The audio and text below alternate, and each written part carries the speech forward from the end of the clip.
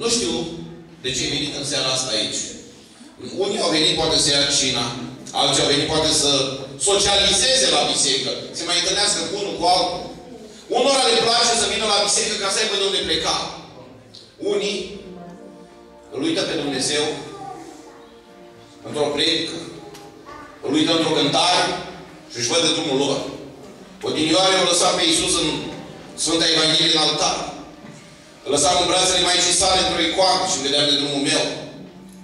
Dar a venit momentul în care Iisus mi-a vorbit, așa cum spuneau și frații, în cântarea pe care au cântat-o. Domnul mi-a întins masa în fața potrivnicilor mei. Sunteți conștienți de lucrul ăsta? Cui s-a întâmplat vreodată ca Domnul să-i întindă masa în fața potrivnicilor? Să ridice o mână către cer. Aleluia! Știți?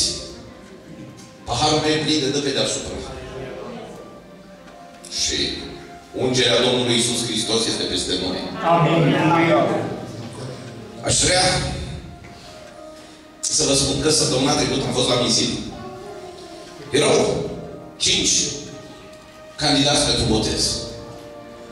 Fratele Wilson, conducătorul de adunare, a zis: frate, prin credință eu iau 7 cămăși.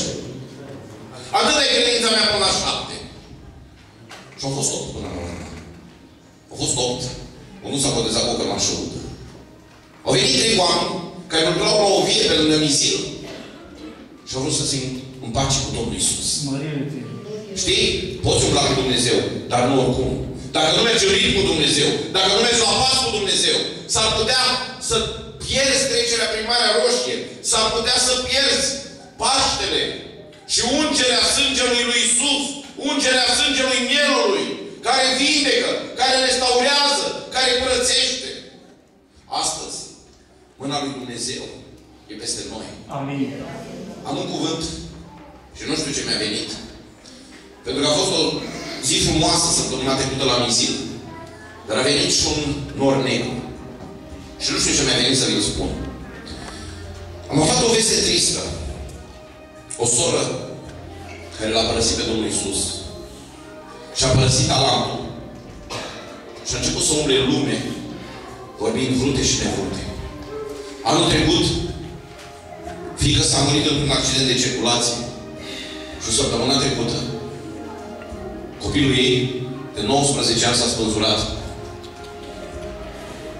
Atenție mare! Cei care nu stați pe cale. Pentru că astăzi Domnul cercetează.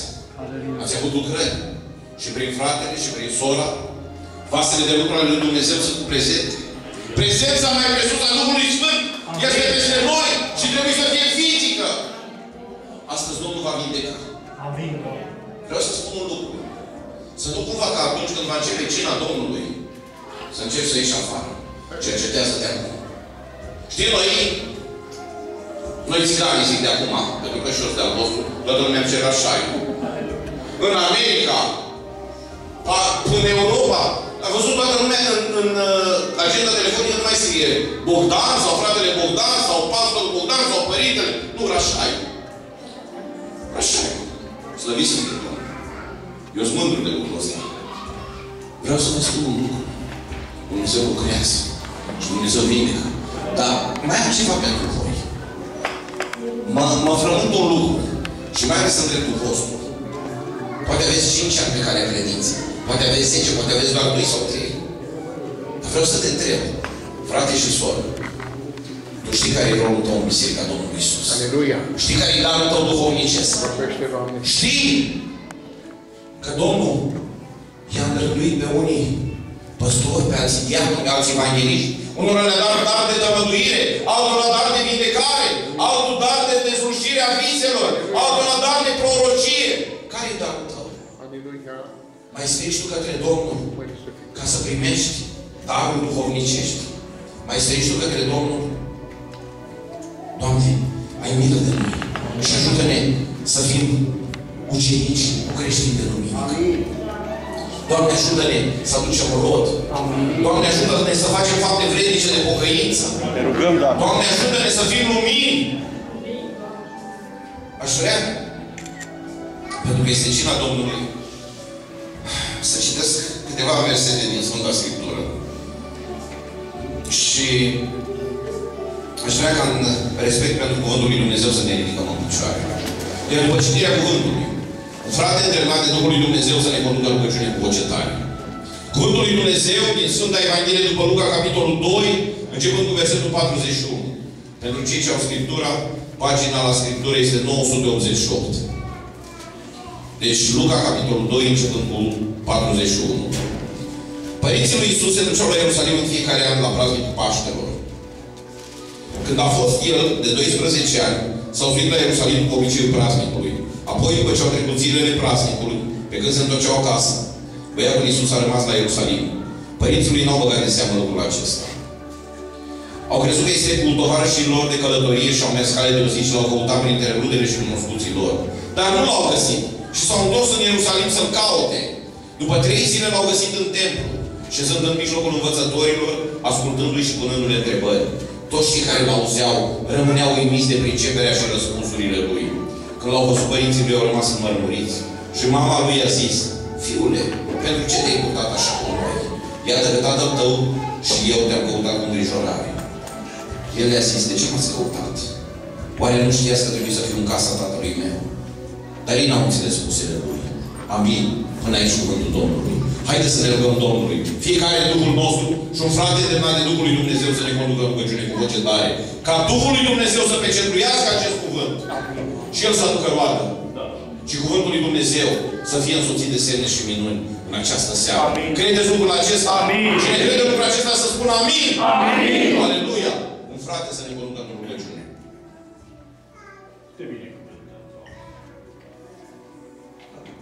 Pentru că prezența ta o simțim în seara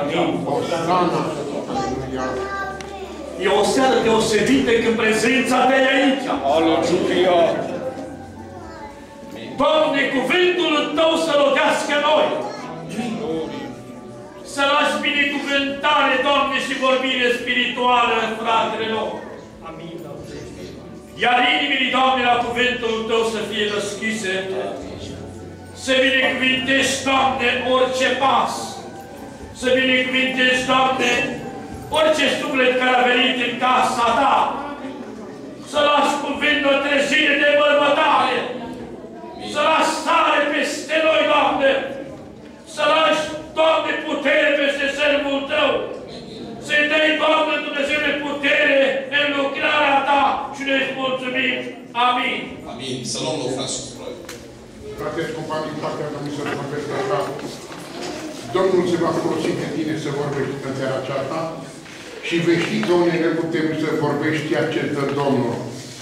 Dar vei vedea, dacă vei fi atent, că Domnul îți va da și alte cuvinte care tu nu ești pregătit să le primești acum, să nu le oprești. Pentru că Dumnezeu îți va da unele descoperiri în care să le vorbești. Te vei spune și dacă nu e așa, pui Duhul la îndoială înainte, vei rămâne cu semnul întrebării înaintea Domnului. Dar dacă vei spune așa cum îți stă Domnul, să nu te temi, pentru că Dumnezeu știe de ce trebuie să vorbești așa. Indiferent care va fi cuvintele, să nu dai înapoi. Așa îmi dă Domnul. Mulțumesc. Domnul să vă binecuvânteze. Primesc numele Domnului. Dragii mei, abia au trecut Paștile. Unii veniți de afară încă sărbătoresc Paște. Și stau și mă gândesc că spune cuvântul lui Dumnezeu prin Moise, în Exod, că atunci când sărbătorești Paștele, trebuie să fii încălțat și cu mijlocul încins. Amin. Vreau să te întreb, înaintea lui Dumnezeu, tu ești pregătit să te apropii de Dumnezeu la masă?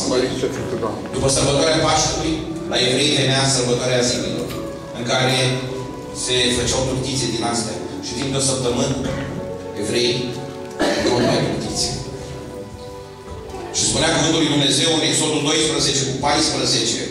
Și pomenirea acestei zile s-o păstrați și s-o prăznuiți printr-o sărbătoare în cinstea Domnului.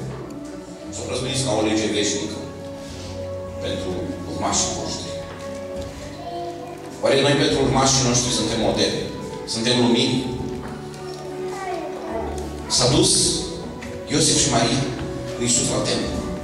La Paște. La Paște.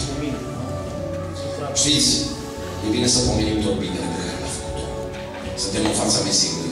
E bine să ne cercetăm înaintea lui Dumnezeu. Acum când stăm în fața Mesiului, e bine să vedem că Dumnezeu vrea să lucreze într-un mod special.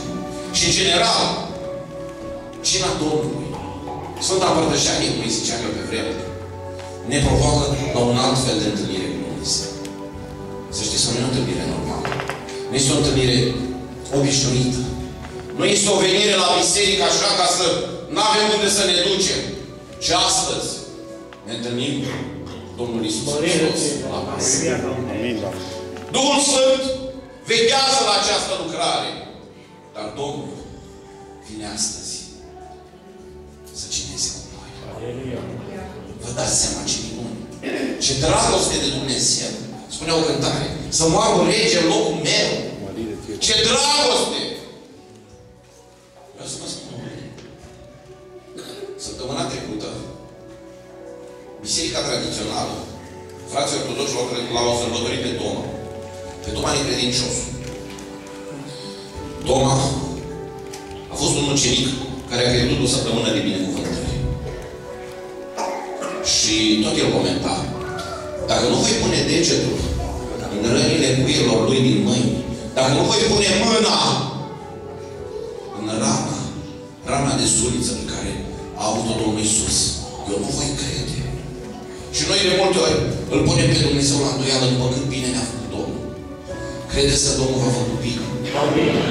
Nu i-a făcut Domnul bine săptămâna asta. Mărire Domnului Iisus.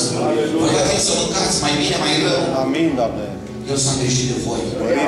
El vă dă biruință. El vă dă tărie. El se atinge de voi. Dragii mei, să știi că nu poți oricum să te apropii de Dumnezeu. El astăzi vrea să se întâlnească cu tine. El vrea să spună că te iubesc. El vrea să spună că și El, că și pentru tine l-a murit pe cruce. Și că El trebuie să fie Mântuitorul tău. Nu poate va fi! Cum făceam eu odinioară. Mântuiește, mântuiește, mântuiește, Doamne, poporul tău! Nu! Domnul astăzi vrea să te mântuiască. Să te salveze și să scrie numele în carte. Mărire fie, nu! Așa într-un fel că a venit un fost popă să vă spună ceva. Nu! Domnul lucrează. Și uitați-vă, ceea ce se întâmplă în biserica noastră, în biserica apostolică, în biserica cinzecimii, în biserica penticostală, un lucru care poate nu o să înțelegeți. Dar astăzi Dumnezeu lucrează ca odinioară. El are proroci, El are evangeliști, El are apostoli, El are oameni care au dar de vindecare, dar de prorocie, dar de tălmăcire. Și El lucrează. Și de aceea, probabil că vei vedea minunile Lui.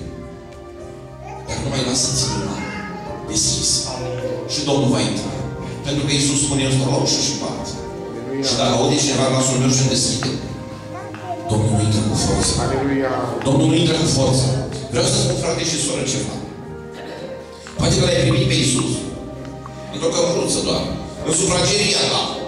Dar astăzi Domnul vrea să ia toată inima ta. Știi de ce? Pentru că acolo unde nu-i Domnul, poate să intre cel rău. Cel rău caută și El. Caută și El. Dar astăzi Domnul vrea să se atingă de noi. Știți? Haideți ca Domnul să facă ca cei din jur să fie uimiți de schimbarea noastră. A noastră ca frați și surori, ca prietenii casei Domnului, să fie uimiți. Natura se schimbă primăvara. Primăvara se sărbătorește Paștele. Dar haideți și noi să ne schimbăm. Amin. Să ne schimbăm pentru Domnul Iisus. Ajută-ne, Doamne. Să zicem, Doamne, vreau mai mult. Doamne, vreau să te cunosc mai mult. Doamne, vreau să te iubesc mai mult. Doamne, vino, Doamne, în casa mea. Când furtuna este grea, vino, Doamne, în casa mea, în casa inimii mele. Te rugăm, Doamne. Și Domnul lucrează. Domnul lucrează. Și Duhul Domnului suflă pentru vrei. Duhul Domnului poate să te cerceteze într-un mod special. Și poate să te umple. Să te umple. Chiar în seara aceasta. Aleluia!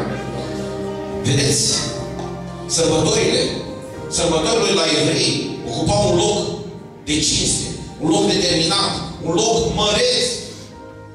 Și ei credeau că la sărbători Dumnezeu se manifesta altfel. Și la noi probabil că unii cred că Dumnezeu lucrează altfel. Trebuie să tăiem mielul, să facem cozonaci, ce știu eu, ce alte bunătăți. Unii taie de Crăciun porci, alții taie de Paști miei mulți. Dar vreau să vă spun un singur lucru. Noi tăiem. Dar jertfa noastră necesară și suficient. Mărire Lui. A murit pentru noi. Și e suficient. E suficient de jertfa Lui. E suficient sângele Lui. E suficient rana din coasta Lui ca să mă vindece. Și prin rănile Lui eu sunt tămărit. Și Dumnezeu lucrează. Paștele, ca și pentru noi poate astăzi, devenise și pentru evrei obișnuinți. Și ei sărbătoreau la Paște ieșirea din Egipt. Și se gândeau ei, vechi evrei, că prefigura eliberarea de sub păcat. De fapt, Ioan spune în capitolul 1, versetul 29, prin Ioan Botezătorul, care spune că iată mielul lui Dumnezeu care ridică păcatul lumii. Ioan Botezătorul a prorocit lucrul acesta. Crezi tu mielul lui Dumnezeu? Amin. Care este Iisus Hristos, Fiul lui Dumnezeu. Mulți încă așteptau să vină Mesia în vechiul Israel. De ce? Nu ca să-i salveze de păcat, ci ca să-i salveze de roman. Și tu poate astăzi să aștepți pe Dumnezeu să-ți rezolve vreo problemă. Dar în primul rând, El vrea să-ți rezolve problema inimii tale. Și o spun ca de la Domnul. Poate mulți aveți cererile voastre. Doamne, vreau să ajung în Franța. Doamne, vreau să ajung în Italia. Doamne, vreau să-mi fie mai bine mie și casei mele. Dar mai întâi, intră în rânduială cu Dumnezeu. Ajută-ne, Doamne. Și atunci Dumnezeu va lucra într-un mod special. Nu știu cum. Dar dacă Dumnezeu se va atinge de tine, El va face schimbare totală. Știi? Evreii aveau ceva sărbători de Paște la activ. Aveau câteva mii. Dar vreau să spun un lucru. Dacă ții prea mult la o sărbătoare, s-ar putea ca ea să-și piardă din putere, din esență. Noi la Paște sărbătorim învierea Domnului Iisus. Noi, în săptămâna care e înaintea Paștelui, ar trebui să ne gândim la jertfa Lui. Să ne gândim la suferințele Lui. Dar noi de multe ori ne gândim pe unde să găsim ducă mai ieftine ca să facem cozonaci. Ne gândim de unde să luăm mielul. Așa e, Doamne. Dar astăzi, Domnul, Mărire vreau să spun. Lasă-mă pe mine. Mărire Duhului Tău. Lasă-mă pe mine să intru în casa Ta. Unii știu mecanic ce să facă la Paște. Odinioară, când eram preot, știam că trebuie să fac cruci, să fac mătări, să trec pe sub masă, să fac prohodul Domnului. A intrat în reflex pentru evrei sărbătoarea Paștelui. Deveneau un soi de actori într-un ritual plin de sânge. Vă dați seama ce era la templu. Într-una se tăiau în ei. Era plin de sânge pe acolo. Paștele devenise un masacru de mii la templu. Și toți se duceau la templu la Ierusalim să sărbătorească Paște. De multe ori și noi facem la fel. Ne place poate sângele lor, poate ne place drogul. Și de-aia trebuie să tăiem el. Dar vreau să spun un singur lucru. Mai presus de toate. La Paște trebuie să ne aducem aminte. Că Iisus Hristos a înviat pentru mine. A înviat pentru tine. Ca să-ți dea și ție șansa vieții veșnice. Împreună cu Domnul. Vedeți? Versetul 42 din textul citit spune cuvântul lui Dumnezeu. Când a fost de 12 ani s-a suit la templu, după obiceiul praznic. La 12 ani, copiii erau aduși la templu. Probabil că Iisus era un copil deosebit la 12 ani. Mergea pentru prima dată la templu. Dar înainte de a merge la templu, eu cred că Iosif și Maria l-au învățat ce trebuie să facă, ce trebuie să spună. Frați și surori, noi ne mai învățăm prunci când vin la biserică ceea ce trebuie să spună. Ne gândim de ce zboară. De ce zboară? De ce? Pentru că nu învățăm. Pentru că poate ar trebui să le dăm mai multă importanță. Știi? Lăsați copilași să vină la mine. Copiii n-aveau mare importanță în Israel. Dar pentru voi trebuie să aibă. Pentru că sunt cadourile lui Dumnezeu pentru voi. Pentru casele voastre. Și ei trebuie să fie cei care să fie după voi. Poate să fie chiar niște pietre de aducere aminte pentru voi. Vreau să spun un lucru. Am fost într-o biserică. Într-o biserică undeva în Ardeal. Și era o fetiță care se juca cam de vârsta lui Ianic. Se juca cu fier de călcat. De ăsta de plastic. Zic, ce faci, fetiță? Calcă haina de botez al lui fratele Talpoș. Fratele Talpoș un pastor baptist. Era o biserică baptistă. Zic, serios? Și de ce te joci tu? De-a sora Talpoș. Eu sunt nevastă de păstor. Ce frumos! Copiii voștri de ce se joacă? Copiii voștri de ce se joacă? Foarte interesant. Gândiți-vă bine. Ce exemple dați copiilor voștri? Gândiți-vă bine. Ce trebuie să faceți voi cu copiii voștri? Când am plecat să muncesc vreo 3 luni din țară, știți ce mi-a zis feciorul meu? Tată, te rog să-mi lași o sticluță cu un de lemn, că de acum încolo eu sunt preot în casă. Vreau să spun un lucru. Și ai 8 ani. Ce fac copiii voștri? Ce fac copiii voștri? Ne uităm noi ce fac ei. Probabil că Iisus a dus în templu, în mijlocul învățătorilor, în mijlocul fariseilor, a saducheilor, a preoților.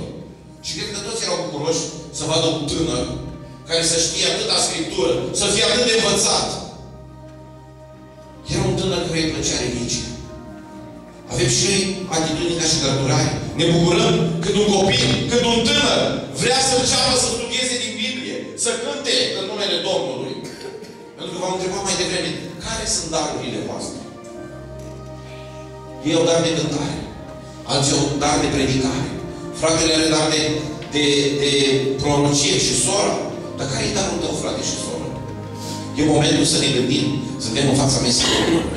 Doamne, Doamne, ce-am făcut cu talentul meu? Doamne, nu cumva nu mi-am dropat talentul? Doamne, nu cumva, eu nu fac ceea ce trebuie.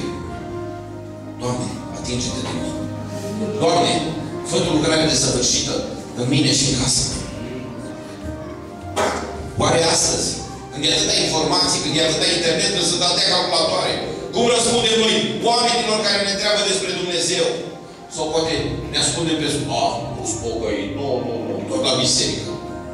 Cum răspundem oamenilor care ne întreabă despre Dumnezeu? Vedem că Iisus și-a găsit singur. Și-a găsit singur răspunsurile. De multe ori noi suntem ignorați pentru cei care vin peste noi. Dar poate că Maria așa, Iosif erau altfel. Poate că la ei religia era bună, era calitativă. Dar era fără Iisus. De ce? Pentru că spune cuvântul lui Dumnezeu că l-au pierdut pe Iisus. Au venit la templu să caute pe Dumnezeu și l-au pierdut pe Iisus. Și eu din mă duceam la biserică. Mă duceam la biserica unde slujeam înainte de biserica ortodoxă. Și îl pierdeam pe Iisus.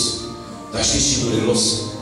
Că sunt și mulți dintre noi care vin la biserică și îl pierd pe Iisus. Unde e Iisus al tău? Iisus al meu prieten bun, din zorii tinereții. Așa spune cântarea. Din zorii tinereții, prieten bun, tovarăș bun. Câte familii, câte biserici, oare nu sunt în aceeași situație? Vii la templu să îl cauți pe Dumnezeu și pierzi pe Iisus. Mergi la biserică să-L cauți pe Dumnezeu și pleci fără Dumnezeu de la biserică. Doamne, ai milă de noi. Doamne, ajută-ne ca toată săptămâna care ne stă înainte și toate săptămânile vieții noastre, în fiecare clipă, să te urmăm pe Tine, să te avem în inimă. Dumnezeu îl încredințează pe Iisus Mariei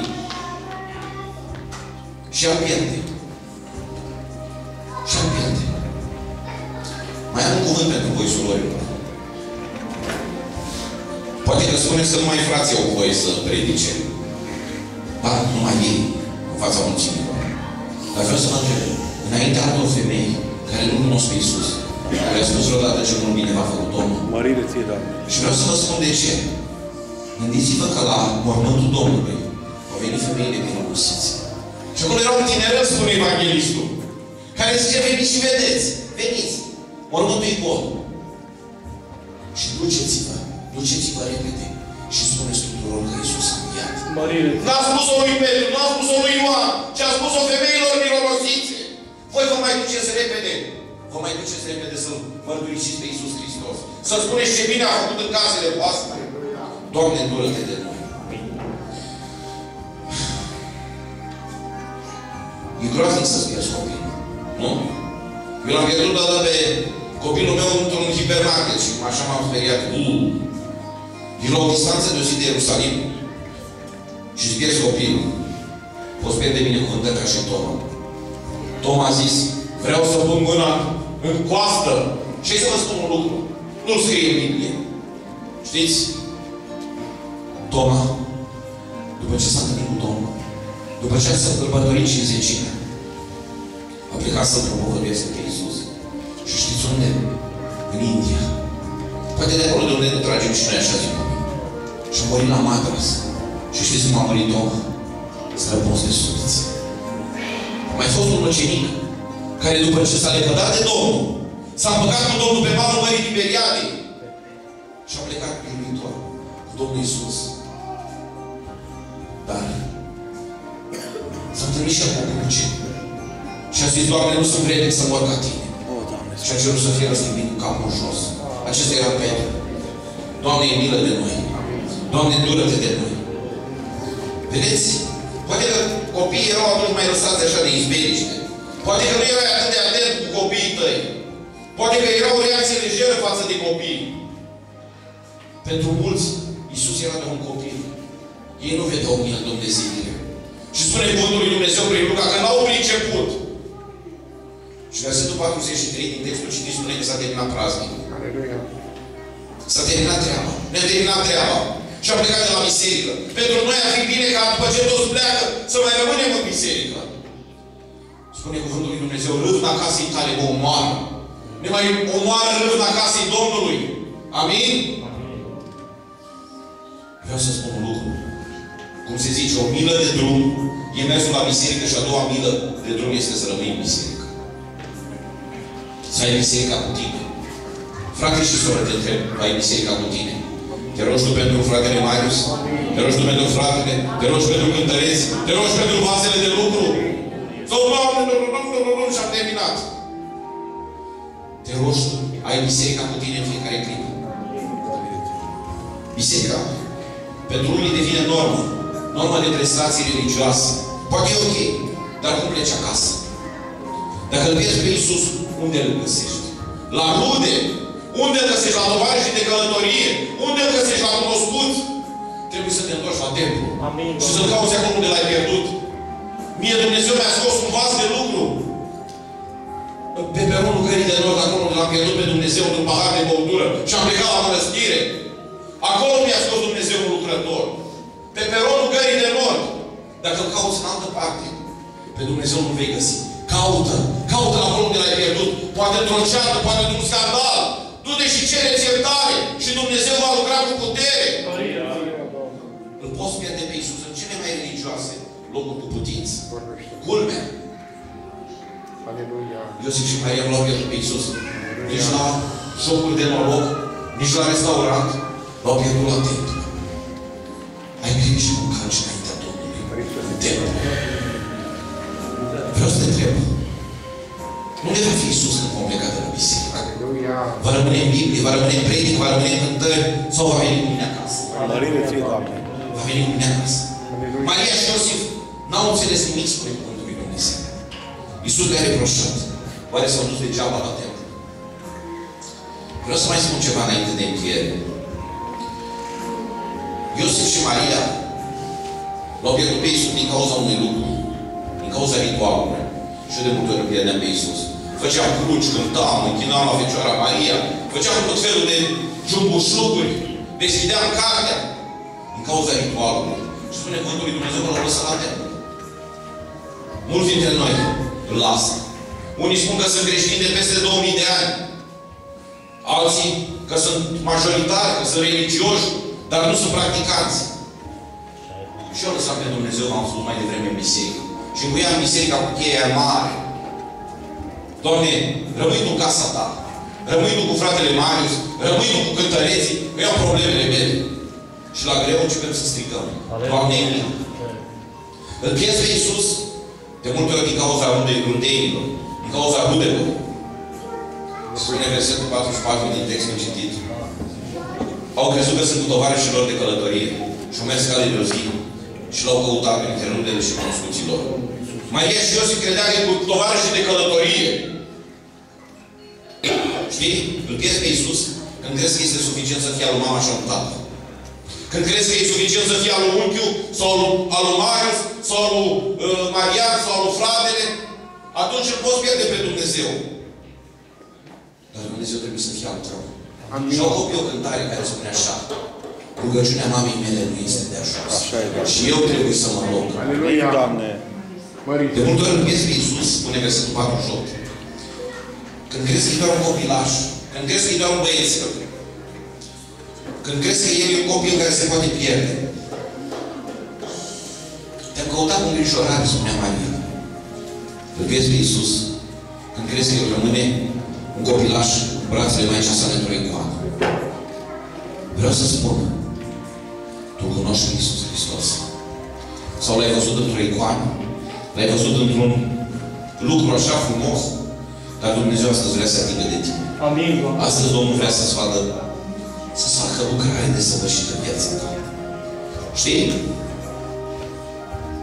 Astăzi vedem că Iisus, copilașul de 12 ani, a dat multe bătăi de cap. Făcea probleme învățaților vremii, făcea probleme preoților, învățătorilor, fariseilor și întregi oameni care erau împreună cu el. Făcea probleme. De ce? Pentru că era Fiul lui Dumnezeu. Mulți nu înțeleg pe Fiul lui Dumnezeu. Dar El este mântuitor.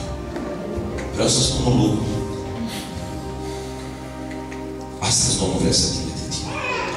Aș vrea să spun că dacă nu vei petrece împreună cu Iisus Hristos, nu vei vedea veșnicie. Dacă nu vei recunoaște ca Fiul lui Dumnezeu, nu vei putea vedea veșnicie. Odinioară, după ce Adam și Eva au păcătuit, s-au ascuns în grădina Raiului. Și Domnul Dumnezeu, spune cuvântul lui Dumnezeu, a început să-i caute, să spună: unde ești? Unde ești? Unde ești Ioan? Unde ești Bogdan? Unde ești Marie? Unde ești Marius? Unde ești Marian? Unde ești soră și frate? Unde ești prietenul meu? Astăzi Domnul te întreabă și pe tine: unde ești?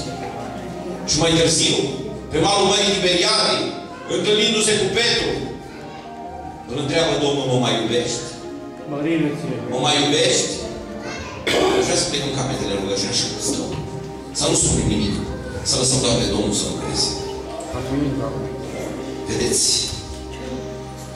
Duhurile rele locuiesc în iad sau în ființe, dar nu le place acolo.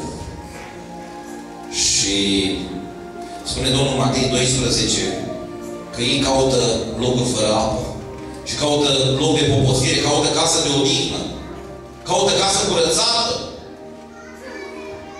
Astăzi Iisus Hristos vrea să se împace cu tine. Astăzi El vrea să-ți dea veșnicie. Astăzi El vrea să fie Mântuitorul tău. Astăzi El vrea să-ți dea veșnicia ta. Ai venit poate într-o biserică de pocăiți. Poate ai mai venit. Dar zici: mă, nu înțeleg ce vor ei. Înțelege-L pe Dumnezeu în aceste seară. Amin, Doamne. Pentru că Domnul spune: eu stau la ușă și bat. Mărire ție, Doamne. Și dacă aude cineva glasul meu și îmi deschide, eu voi intra la el și voi cina cu el și el cu mine. Amin, amin. Vrei ca după ce vei face legământ cu Domnul, să cinezi și cu Domnul Iisus. Aleluia. Duhul rău caută loc fără apă. Dar Domnul vrea să te ducă la ape de odihnă. Vedeți? Ăia bolnavi de turbare, în ultima fază a turbării, nu mai pot să bea apă, de aia și mor. Și Satan îți oferă locul fără apă. Dar Iisus Hristos este apa vieții. Iisus Hristos vrea să-ți dea apă. Vrea să te ducă la izvoare de odihnă. Și noi trebuie să ne ducem precum cerul setat. Strigă bogatul din iad: îmi moaie-ți degetul. Lasă-l pe Avram să-și moaie degetul, să-mi răcorească limba, că sunt chinuit în văpaie. Dacă nu l-ai pe Iisus Hristos, vei fi chinuit în văpaie. Dar dacă l-ai pe Iisus Hristos, vei merge la ape de odihnă. Mărire ție, Doamne. Știi? Atunci, sincer. Deci, în Matei 12 vedem pe lucrurile rele că vorbesc. Mă voi întoarce. Ei planifică unde să se ducă. Dar dacă în inima ta este Iisus Hristos și El stăpânește în ea, El n-are unde să mai vină. Dacă îl găsește în ocușoare, El intră. Scriptura spune că și dracii treci se înfioară. Au memorie. Mă voi întoarce. Unde? Când îl va găsi pe Iisus în inima ta, nu va mai avea unde. Crezi că Iisus Hristos poate să te salveze de orice rău? Să spună piciorul pe stânga mântuirii. Să te ducă la ape. Să te ducă la cetăți de salvare. La cetate de scăpare. El poate să facă lucrul ăsta. Dar mai presus de toate, poate să-ți dea veșnicie. El, dacă te încrezi în El și în Fiul Lui, în Dumnezeu Tatăl și în Iisus Fiul, El te poate duce în cer. Trebuie să spui, Doamne, și eu vreau să fiu cu Tine. Doamne, și eu vreau să mă împac cu Tine. Noi trebuie să proclamăm viitorul nostru împreună cu Domnul Iisus. Doamne, chiar dacă m-am curățat casa odată, vreau să fii Tu în casa mea. Amin. Vină, Doamne, în casa mea. Așa să întreb.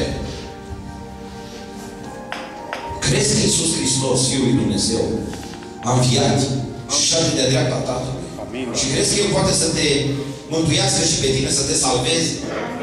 Nu las că vedem noi când o fi. Știe Domnul cum are de un obicei să spună.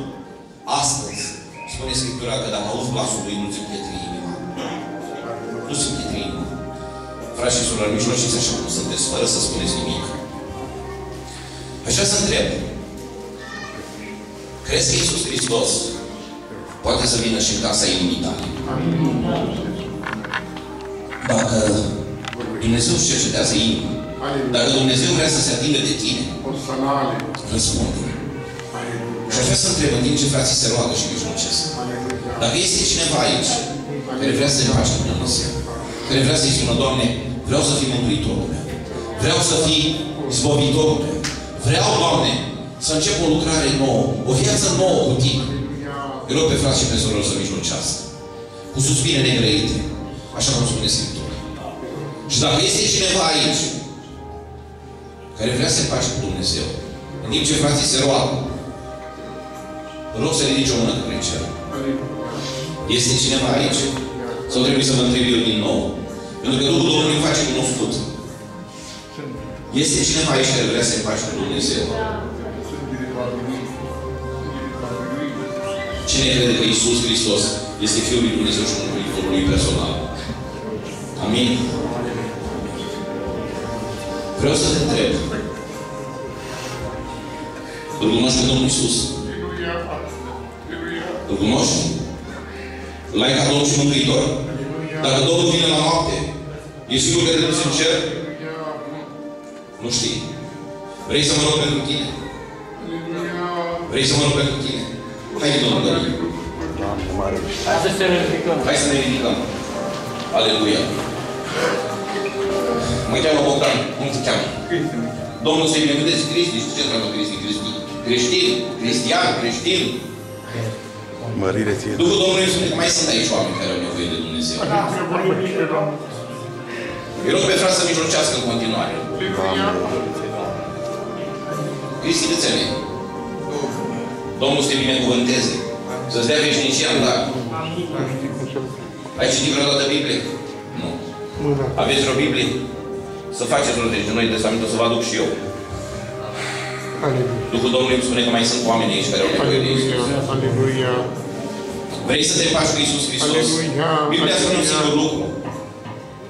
De fapt, Domnul Iisus spune, dacă te rușinezi de mine, spune Domnul Iisus Hristos, Fiul lui Dumnezeu, și eu mă voi rușina de tine în fața Tatălui. Te rușinezi de Domnul Iisus, e poate șansa ta. V-am spus și data trecută, celor ce ați auzit, el poate să fie o zi de care să-ți pară rău. Astăzi este ziua ta. Pentru că mâine s-ar putea să nu mai existe. Vrei să te împaci cu Dumnezeu? Vrei să te împaci cu Dumnezeu? Mai este cineva care vrea să mă rog pentru el? Să vină în fața acum. Știți, Duhul Domnului nu se roagă. Aleluia. Haideți, veniți lângă mine. Stai, Cristi, că te pe partea asta. Stai. Domnul să te binecuvânteze. Aleluia, aleluia. Cum te cheamă? Florentina, nume de floare. Dumnezeu să te binecuvânteze. Știi, iar spun cântarea aia, știi, cu care am spus-o. Era mai gras ca acum. Și cântam Sunt un firicel de floare lângă crucea cu piroane. Și vine fratele bunic Ocar la mine și zice, dacă tu ești firicel de floare, eu ce mai sunt așa de slab? Stai să mă, eu aveam 160 de kg, el aveau 60. Crezi că Dumnezeu te iubește? Amin. Dar stai că mai sunt oameni care au nevoie de Iisus. Ești de aici din sat? Dumnezeu să te binecuvânteze. Mai este cineva care vrea să face cu Dumnezeu? Duhul Domnului mi-arată. Duhul Domnului mi-arată. Îl cunoști pe Domnul Iisus? Tu în Cluj, da? Îl cunoști pe Iisus? Stai să o de mai la o parte. Nu, tu, în Cluj. Îl cunoști pe Iisus? Da. Ești împăcată cu El? Ești botezată? Ai siguranța mântuirii? Crezi că dacă Domnul vine noaptea asta, pleci în cer? Vrei să mă rog pentru tine? Vino încoace. Aleluia! Cum te cheamă? Florin? Altă floare! Aleluia! Dumnezeu să te binecuvânteze, Florin. Stai aici lângă mine, că mai e cineva. Aleluia! Mărit să fie Domnul, mijlociți, frați și surori. Aleluia! Mai e o soră. Nu știu cine e. Mărire ție, Dumnezeu. Mai e o soră. Lucrează, Doamne. Mai e o soră. Eu zic să nu pleci de aici, așa cum ai venit. Și să pleci pe casa ta pe un alt drum. Cum au plecat magii. M-au plecat magii. Hai, vină. Tu ești? Tu ești? Haide. Cine mai este? Cine mai este? Vă văd. Haideți. Haideți să mă rog pentru dumneavoastră. Haideți. Doamne, binecuvintează. Domnul să te binecuvânteze. Cum? Oița. Aha! O mielușică în fața Domnului. Știi tu că Domnul e păstorul cel bun. Și știi ce mai e Domnul nostru? E ușa oilor. Și ești o oiță. Și astăzi Domnul îți deschide ușa. Mărire ție, Doamne. Deschide ușa inimii tale. Amin. Mai este cineva? Dumneavoastră sunteți împăcată cu Domnul Iisus? Sunteți botezat? Dumnezeu să vă binecuvânteze. Domnul are un plan cu dumneavoastră. Atenție mare! Va fi o încercare după care Dumnezeu va lucra cu putere. Mai este cineva? Mai este cineva? Haide! Te-am văzut și pe tine. Vreau să mă rog pentru tine. Te-am văzut?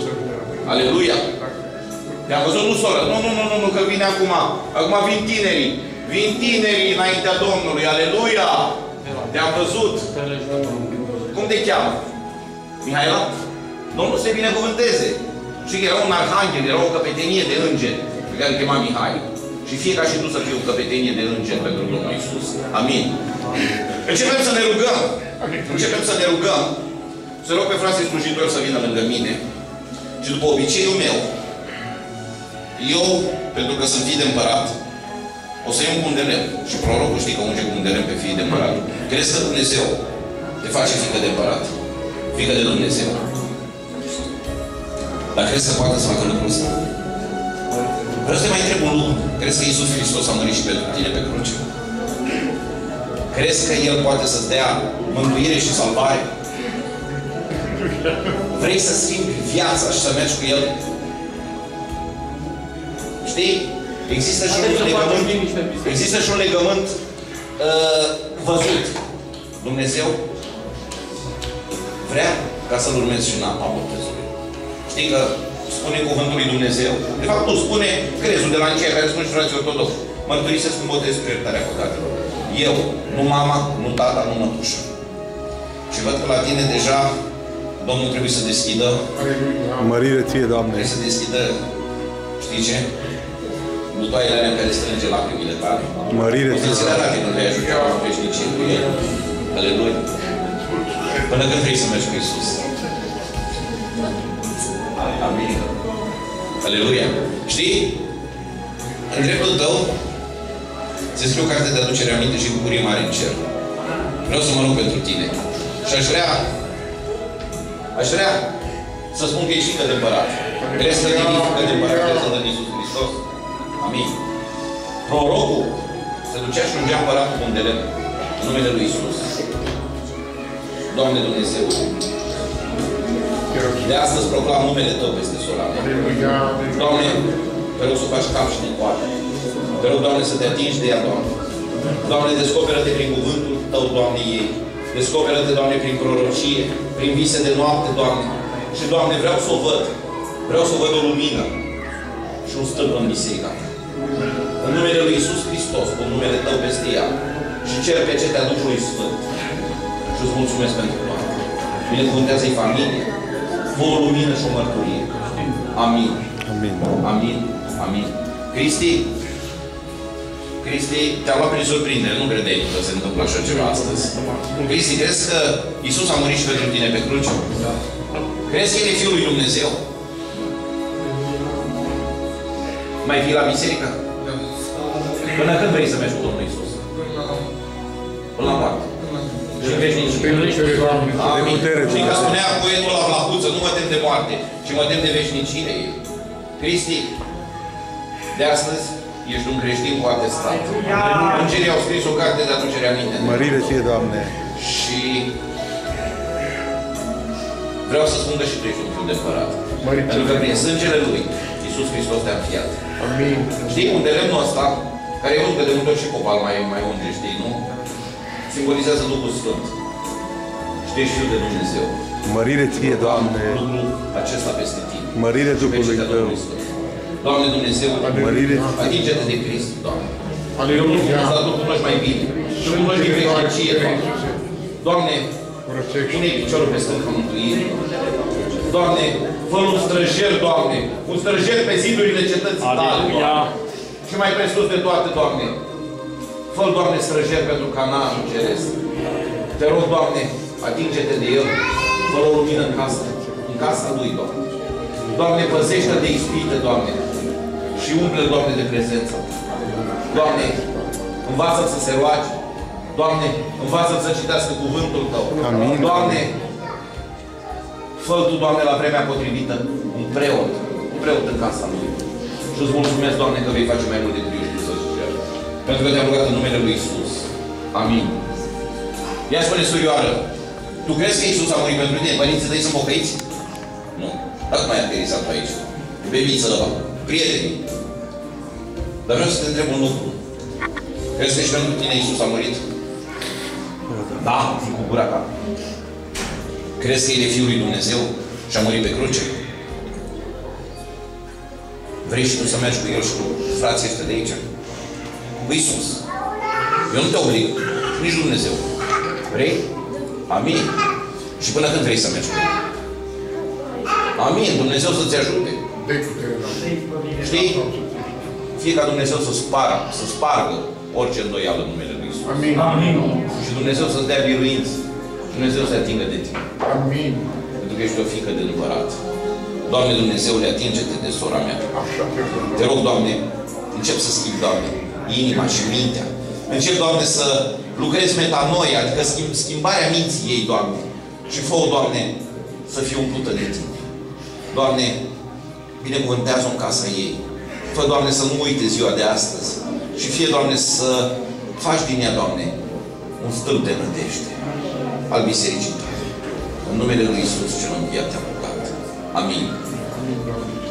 Surioară scumpă, e mai aproape. Lasă-o, că nu sunt separate. Ne rugăm separat. Vino tu. Crezi că Iisus a murit și pentru tine?